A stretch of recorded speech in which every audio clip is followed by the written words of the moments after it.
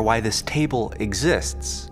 You are also why this channel exists. So I spared no expense with this project to make sure we all gain a thing or two. So let's get comfortable and build a truly one-of-a-kind, Gothic-inspired trestle base. If you're new to the channel, then welcome. If you are returning, then welcome back. This is the final part of a series on building a complex dining table inspired by the medieval and Gothic eras. If you haven't watched part 1 or 2, that's fine. I do suggest going back and watching part 1 if you want to see some wicked cool inlay work, or part 2 covers the stunning Bolivian rosewood tabletop. I'll have a playlist to make it easy on you. I'll use poplar for this trestle base to reduce some of its weight, and then maple will be used for a few important aspects, but we will cover that when the time comes. Lastly, a metal track will be integrated so the table can be expanded into a much larger format.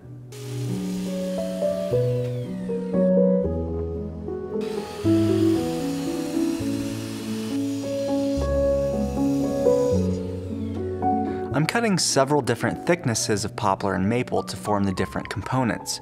Most sections will be made with glue-ups, so it's smartest to get those done so that they can cure.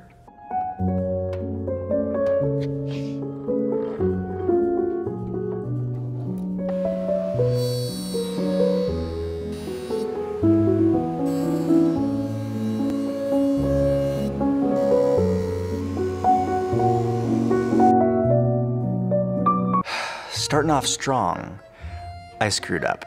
I forgot to leave extra length on a few of the boards for tenons, which is fine, although my OCD isn't so pleased. I can cut new boards, but there's really no point. Instead, I'm going to add large tenons later, so I'll leave hollow ends to make things easy.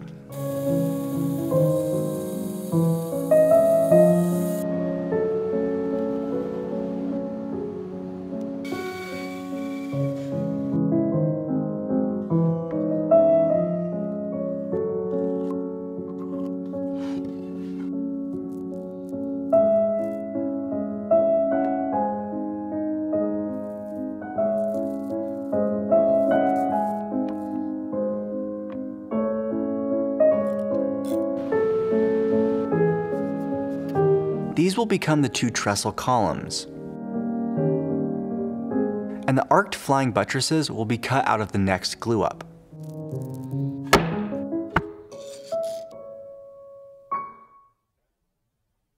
After the glue is cured, I have to be careful when I'm cleaning up the faces of the columns, because I want the shoulders to be equal. Let me show you.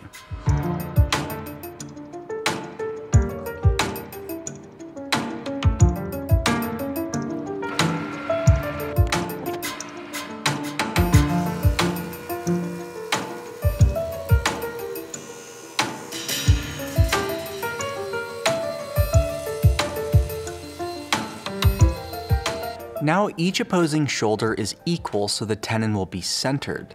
The columns have several intricate cutaways and beading to enhance some of the Gothic feel, so a quick layout will help guide my next steps. While the columns are still simple blocks, it will be easiest to route the straight half-inch beads that run the length of the faces.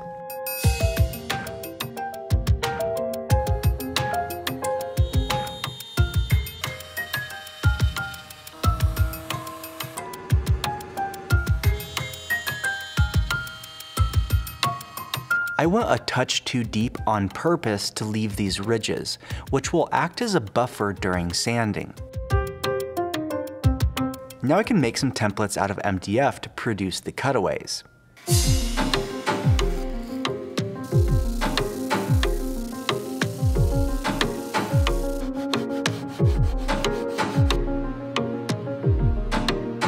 I can access the outside edges of the columns just fine to produce the outer cutaways, but the hollow arch in the center will be a lot easier if I just rip the whole thing in half, then route the channel.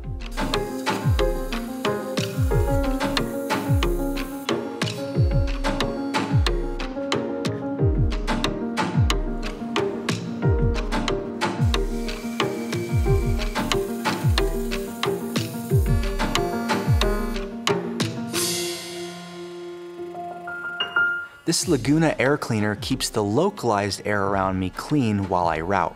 Notice that I have a block clamped on the tear out side. Trust me, this is necessary.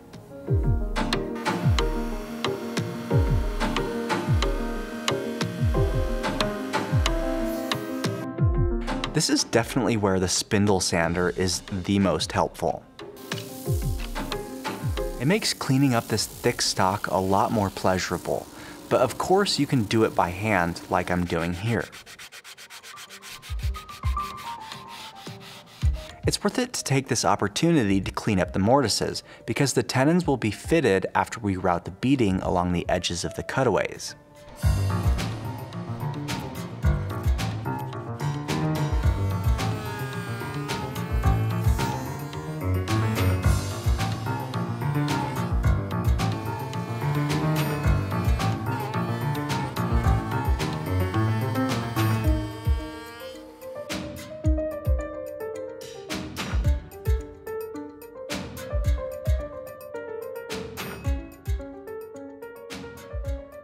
I can sand the hard to reach areas now, then fit the tenons and glue Humpty Dumpty back together again.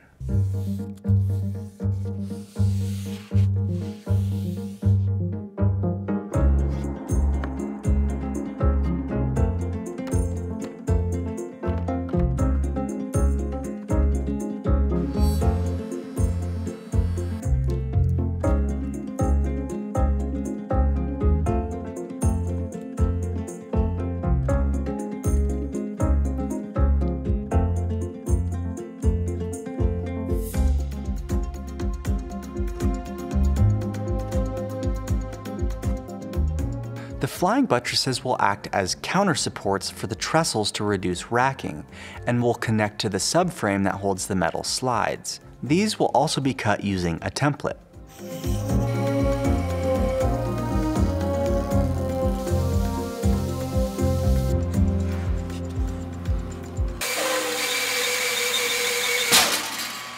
Oh man! Can you believe it?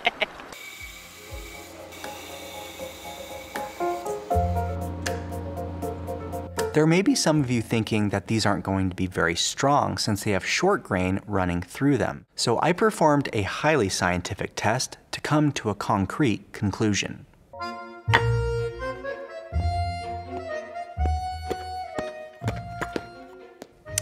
They're strong enough. I wouldn't lose sleep over it.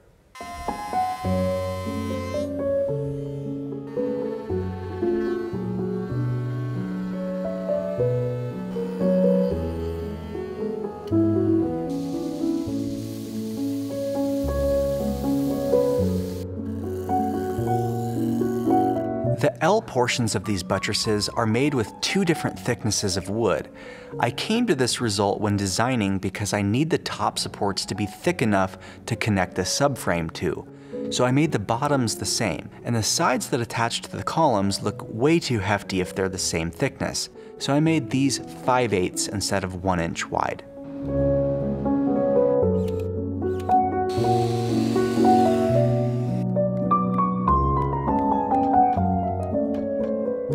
The arcs will join these L brackets, so I'm using the template to mark where I should cut.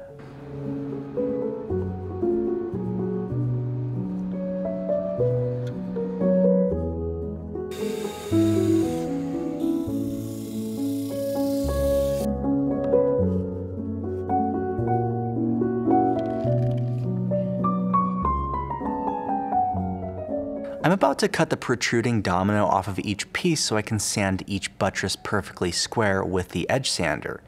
In theory though, if yours are already as square as you want them, you can leave the domino or dowel because it will serve as an alignment pin later.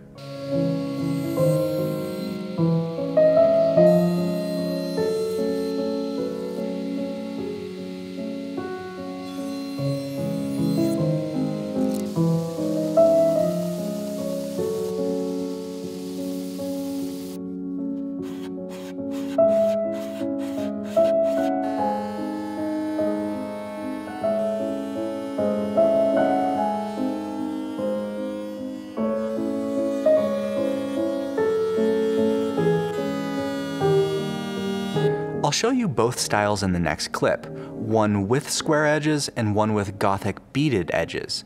If you like the beaded edges, I'll of course have a link in the description for the router bit.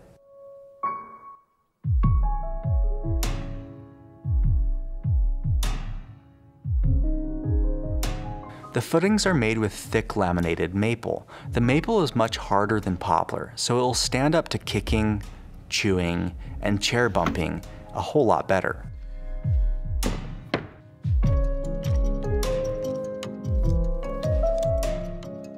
I will be cutting a giant mortise in the center of each footing, so once again, it will be a lot easier if I rip Humpty Dumpty in half again.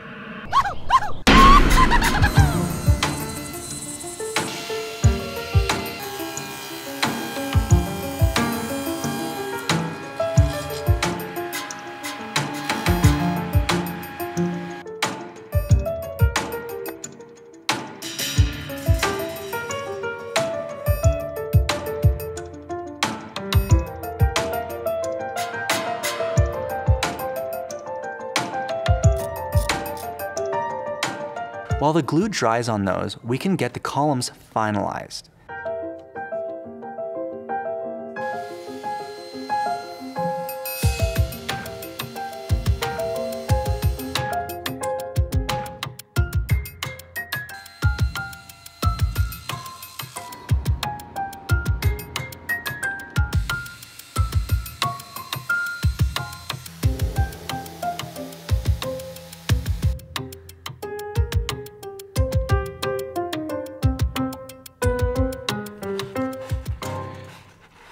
Even after leaving extra ridges, sanding left flat spots on the beads, so some fine adjustment sanding is needed. Now there's a nice shadow roll-off. The glue is dry on the footings and there's a bit of shaping to do and feet to add before we permanently connect them to the rest of the trestles.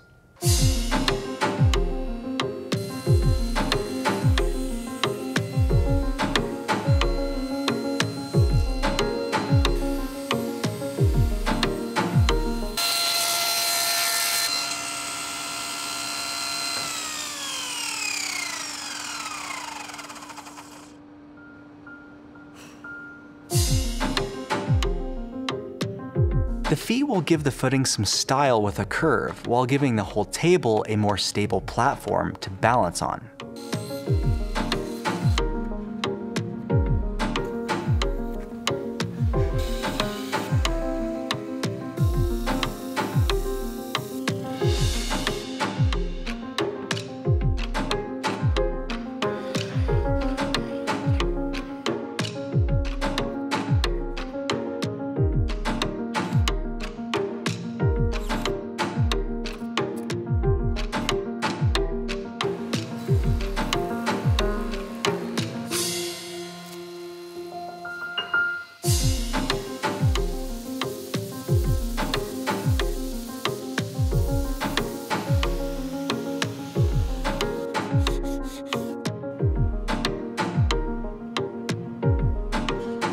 Don't jump the gun yet, we still have to hand cut a mortise into one face of each column for the mid-rail to connect to.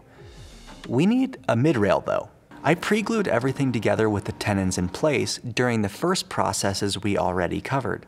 This mid-rail is the only other maple component because people will likely rest their feet on it if they so wish.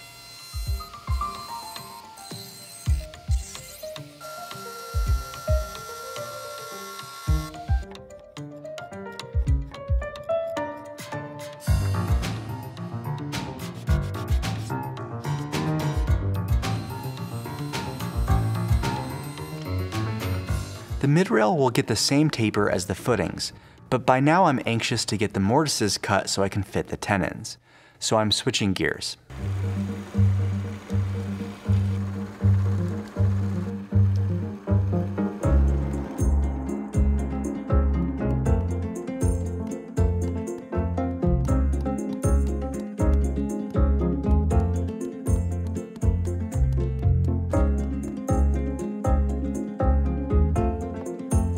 I made my fit pretty loose because my design will allow for assembling and disassembling as any traditional trestle table would have. Now that I've gotten my fix for mortise and tenons, I can finish profiling the mid-rail. I did take into account the tapers, so the tenon is offset to the bottom and not too thick or wide.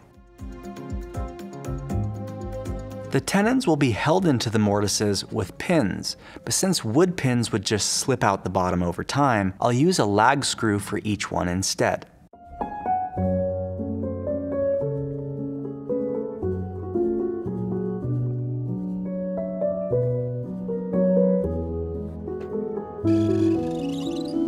Here, I'm offsetting the hole in the tenon slightly so that the lag screw pulls the mid-rail tight to the column.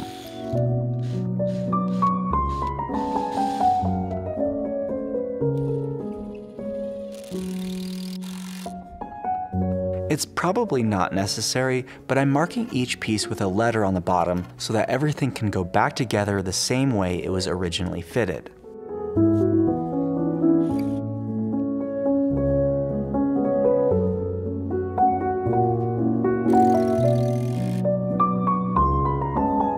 Okay, now we may proceed with the final glue up of each trestle.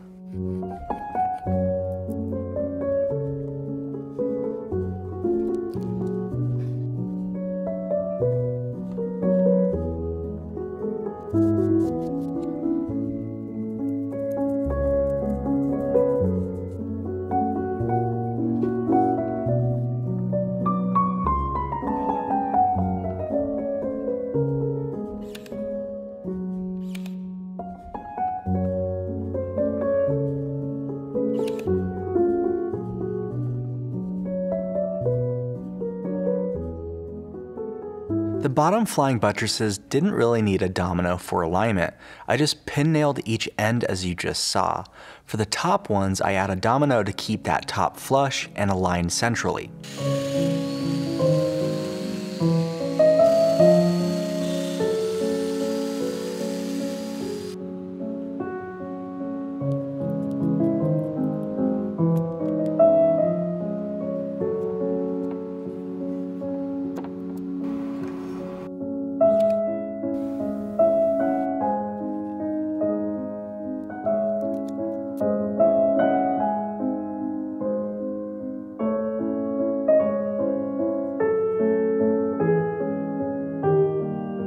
Let me know if you think these are looking pretty sweet by hitting that subscribe button. And now we can move to the subframe.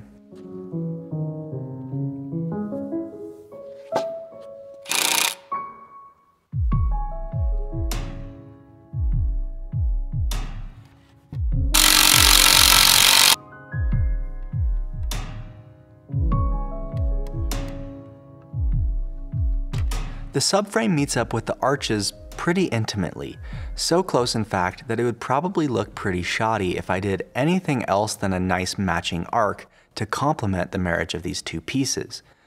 I know that sounds oofy floofy, but just trust me.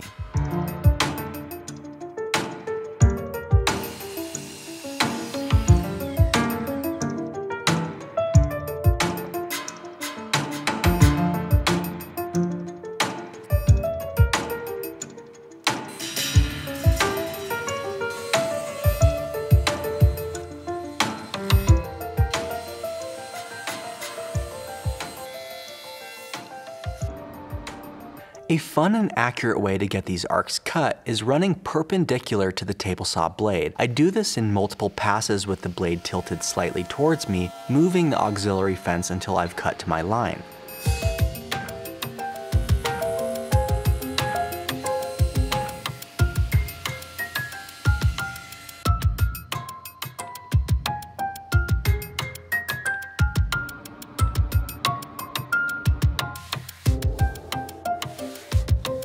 There was one unfortunate drawback from cutting the arc this way, and I can't seem to understand why this even happened. This wood is kiln dried, although the sawdust rusted my tabletop fairly badly within minutes, so I actually have to take a break and clean the cast iron before I continue.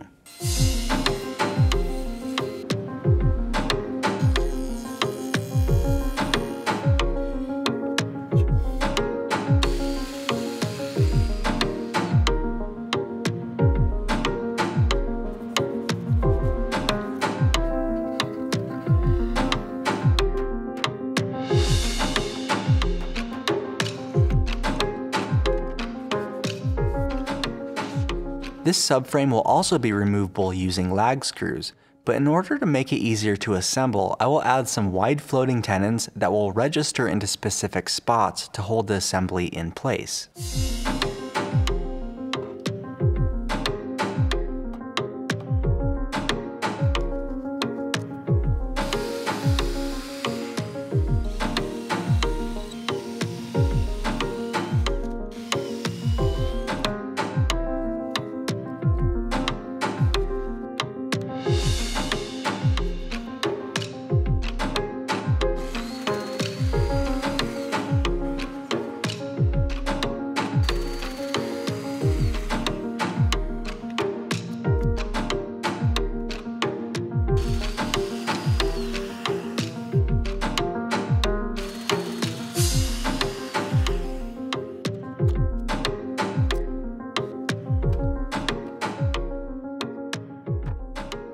This aspect really impressed me because the tenons automatically align the frame side to side and keep it at the exact height needed to install the lag screws, so assembly couldn't be any easier.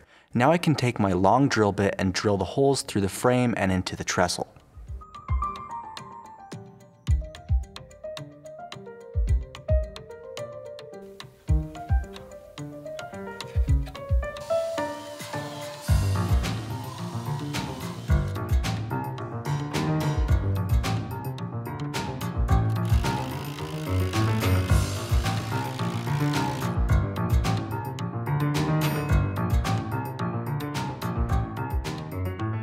With the trestle frame finally finished, I can mount the table slides that I bought from Lee Valley. I am ultimately happy with my purchase, but there are a few funny design flaws that I will mention after we get the tabletop installed.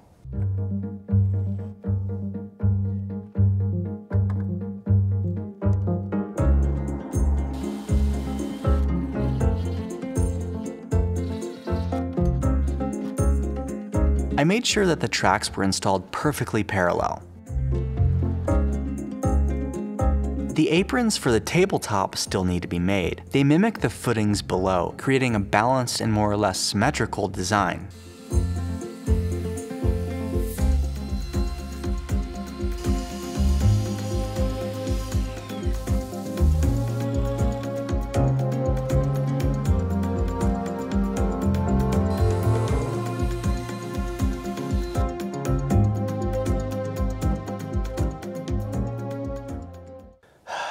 Well, I slept on it and I realized that I screwed up big time. One of these cross members is not supposed to be here. The front can remain here because the tracks won't interfere, but the back side, it can't be there, and I'll show you why. For some reason, I had a brain fart yesterday thinking that this was all getting mounted on the tracks, but that's not true. It's actually gonna be next to the tracks down here, which means this back cross member has to be cut out. It shouldn't exist. Luckily, the fix is relatively simple. Instead of cutting it off now though, it will actually help keep things parallel while I get everything aligned and drilled for mounting screws.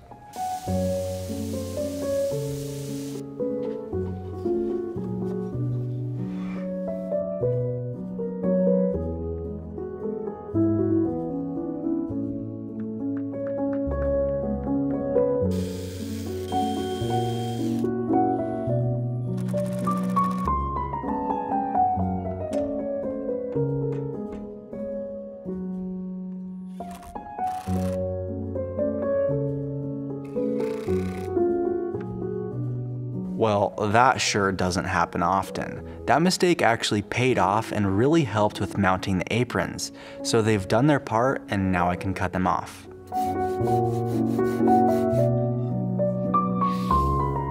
By now these tabletops are getting pretty heavy. That Bolivian rosewood is not light.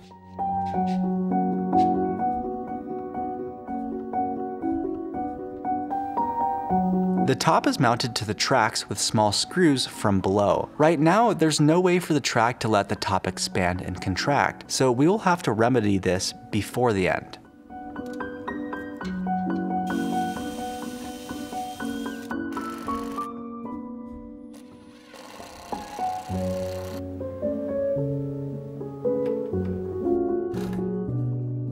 I also make sure everything still aligns when the 3 leaves are in place. But here's where things get a little silly. I will admit, these slides do open quite a ways.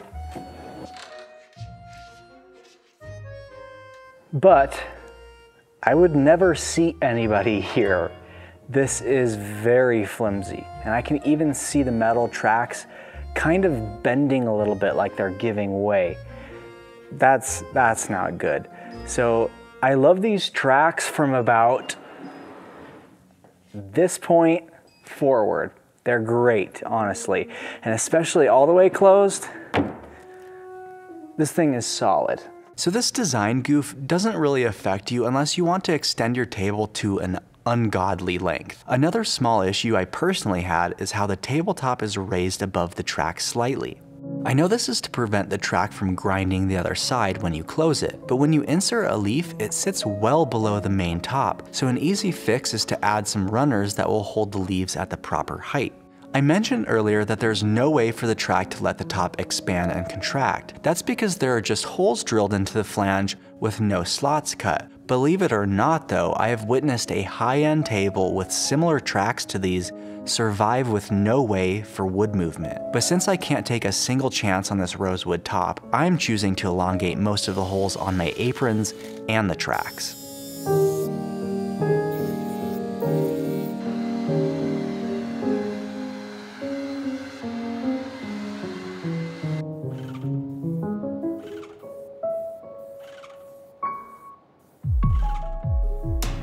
For the black primer, I didn't really care much about perfect coverage. I just sprayed on a few strong coats and sanded away any runs. But for the top coat, I will tape off the outside to protect it from overspray and spray the inside cavities with a small gun first, then pull the tape and spray the outside.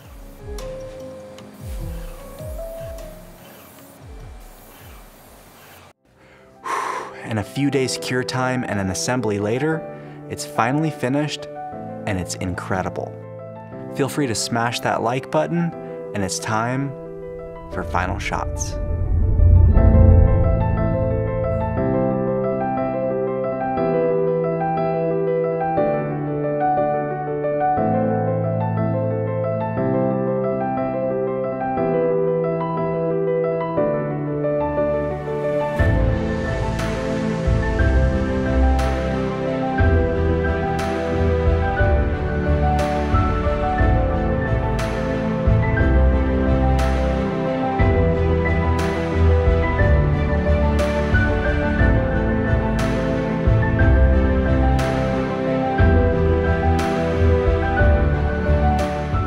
If I earned it, your subscription is free, and here's another awesome video to watch.